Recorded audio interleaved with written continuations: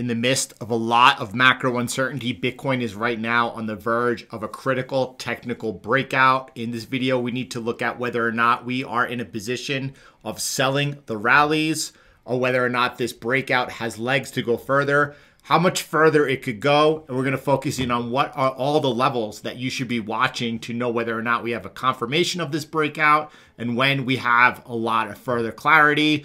This is Jordan with Conquer Trading and Investing. If you're new here, welcome. And if you're not, welcome back. Before we get started today, if you would take a moment to smash the like button in the description below, you will find my Twitter. You could follow me there to continue the conversation, as well in the comments below. What I want you to focus in on as we get started today is this area over here. You can see this dotted blue line, and this every time when we broke below was a technical breakdown. If you went ahead and you just move the line over to that last touch, that last swing low, you could see another technical breakdown occurring. This included what happened over here in November. We called this the beginning of the correction of wave 2. And then as we went further, this is where we said something's not right. It's time to take profits on all leverage positions that came off the swing low. We had this technical breakdown. You can see the breakdown of the dotted blue line. That works on both sides, right? If you go ahead and you invert the chart right over here, you could see that that would be another possible potential breakdown that is getting ready to occur. So we're going to flip this back over right side right, and then we're going to dig in and take a look at, even though there's a lot of uncertainty right now, people are wondering, why is the Fed getting ready to hike rates into a slowing economy? They're pulling away all the liquidity. We have really high oil prices, another drag on the economy. How is it possible that we continue forward here when there's so much uncertainty ahead of us? It's a trader's market right now. We have to take all of the technical signals that are before us. There is no guessing.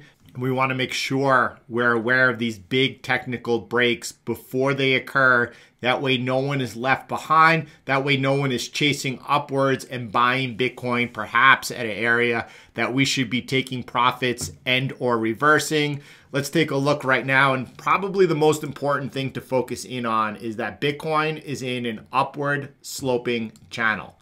You could see that it is currently making higher highs, and so far, it's making higher lows in this range that is going sideways for over a year now, but sloping slightly upwards. We are now towards the bottom of that range. You could see over here. By the way, if you didn't see last video, go ahead and watch it directly after this. I'll make sure to link that. But if you go ahead and clone this upper trend line that's touching the high of April to the high of November, pointed out with CTM HiveMind, you go ahead and bring it down over here, and you can see that touch we had over here, these two lows, these price spikes that we had over the summer in June and July. That's where we spiked down and touched just last week, again touching that line. You could see the structure of the market is very clean and it's very clear. All right. On the upside right now, we have, since November, we've been in this persistent downtrend, right? And you can see right now that we are on the verge of potentially breaking out above it. We're coming into resistance right now. So I want you just not to focus on what could potentially be the upside potential. Right now, this line over here, very important, breaking down below it will institute another sell impulse. Over the weekend, we put out a video. We were talking about watch what happens if price breaks down from this current sell impulse. It was one of the 3 areas that you needed to be watching. Price broke down. You can see the breakdown came in for that retest. This broken support, it was support over here ever since January the 24th, again touching it on the 27th, the 28th. And once it broke down, price broke down, came in for a retest, and sure enough, that broken support became resistance, and then price resumed down. This morning over here, I added this line. It's on Twitter. That's why you want to make sure you're following me on Twitter. You can find that in the description below. And as we broke above, that negated that sell impulse. And because of the current circumstances that we're watching today in the markets, including a rejection of the US dollar off of major resistance, the risk over here at this point, everyone needed to be aware if they wanted to go ahead and be long. Now, we are coming in towards a couple of things. Extend that line out. It's still in play right now. You can see it. Just going to extend that line up. That broken support acting as, that's not straight up. Let me get that straight up. Hold on one second. There you go. That broken support now acting as resistance. It's very light level over here, right? Very light level. This over here, now that we've made or a higher high by price from this last price spike over here, this trend line gets adjusted, right? It gets adjusted now off the low over here. So once what price made that buy impulse, those that are really focused down on smaller price movements, and I want you to be focused not only on the small price movements, but the larger ones, right? And especially even if you're larger time frame oriented, which you should be, you still want to pay attention to what's going on the smaller time frames, not so that you're trading in and out of Bitcoin, so that you're able to get a really strong feel of what's taking place in the markets and make more calculated, better decisions in the long run. At this point right now, once this trend line is moved off and adjusted from where it was over the weekend, now over here to the bottom, as long as price stays above here, the momentum is to the upside. We are coming into an area of resistance. It is this trend line resistance I want to show you on a log scale. I want you to take a look at this view. It's very simple, it's very clean, and it's very clear. I wanted to spend some time you understanding what this line is over down here. You want to always be aware of your risk, right? A breakdown of this trend line, at that point, sellers have an opportunity to take control once again. A break doesn't mean that sellers are going to go ahead and take it down and perhaps test last week's lows. It gives them the opportunity, if there's going to be any follow through, for them to push it. Right now, this is the area you want to watch on your downside. Now, you're coming into some resistance on the upside. What does that look like? Let's take a look. You can see very clean and clear the dotted trend line. This is, again, extended up all the way to November, to where the price made its all-time high at $69,000. I'm going to jump over to candles, make sure that I have that top touch over there. I'm going to extend this down like this so that you can see the top touch over here. And now I'm going to go ahead and jump back over here to the daily close.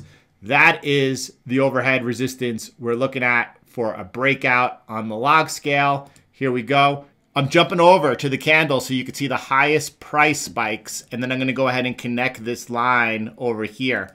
This is when price breaks above this over here. This is on the log scale using the highest price spikes over here.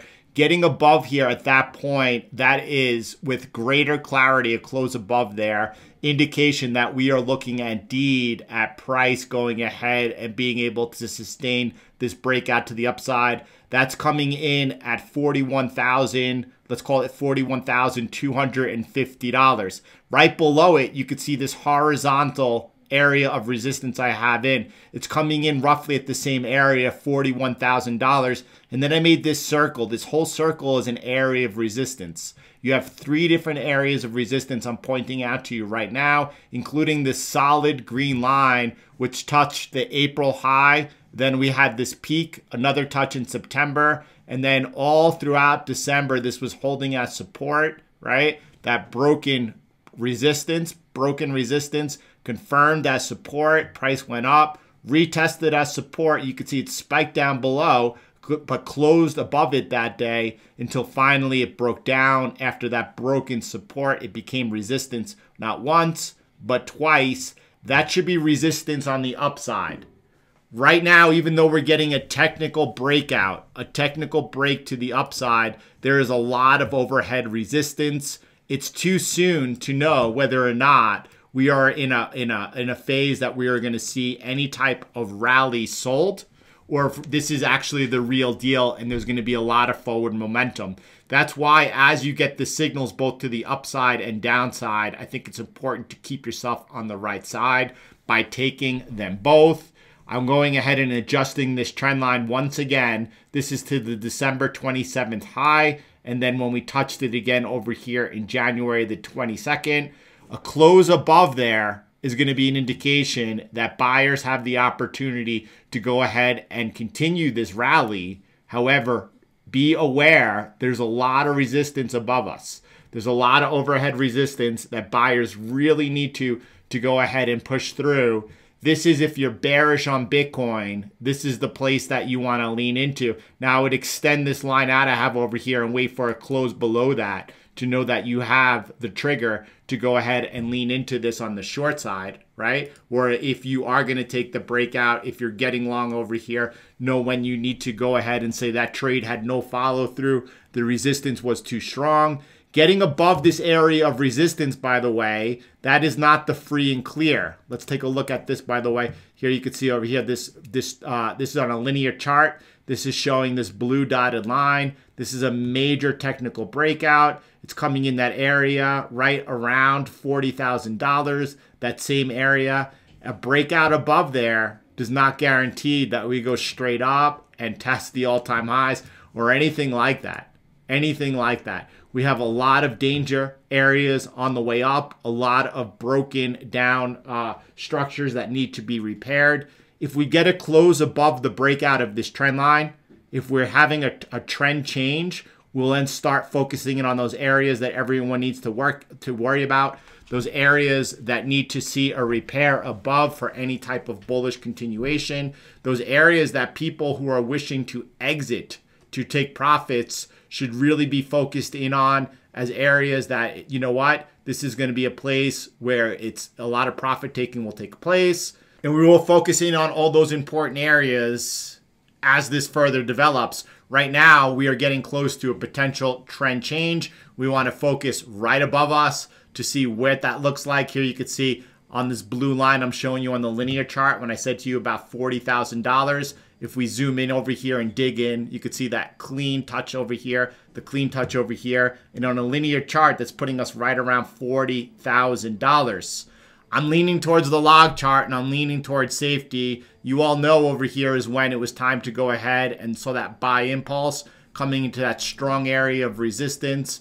We have a lot of overhead resistance to work above and clear above before we could start getting a little momentum going in our direction. That is the bullish. For the bullish case of Bitcoin, it's going to be trading above, a close above this green line over here. That is where we could see some potential follow through to the upside. And then we will look at what that upside targets would be and how we should position ourselves around that. I'm going to do my best with regular updates, keeping everyone on the right side of the most important trade that matters. Do your part, please. Keep the community positive, smash the like button, and add any insight that you have to go ahead and take us further along. Everyone, have a beautiful day. I'll talk to you later.